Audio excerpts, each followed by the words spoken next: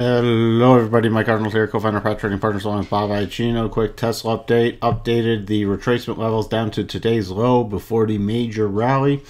Rallying up, pretty much closing dead on the 37.5% retracement level and just shy of the bottom of the rotation zone.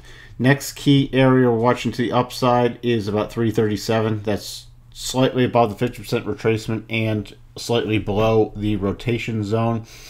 And then above that, we'd be watching about for 347.47. On any pullback, right now, first downside target is 315 area, about 313 to 315 right in here.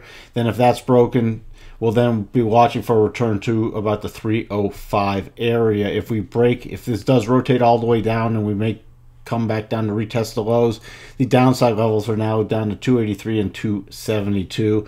Remember, we are against the rotation zone, so this is just a rally returning to the rotation zone, a rather big rally in one day. Let's take a look at that weekly chart. So keep it in perspective.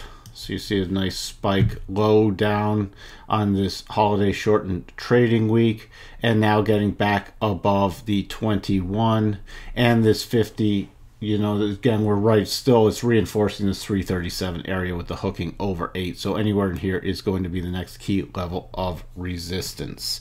So yeah, for you on this very quick Tesla update. We'll talk to everyone soon. Bye for now.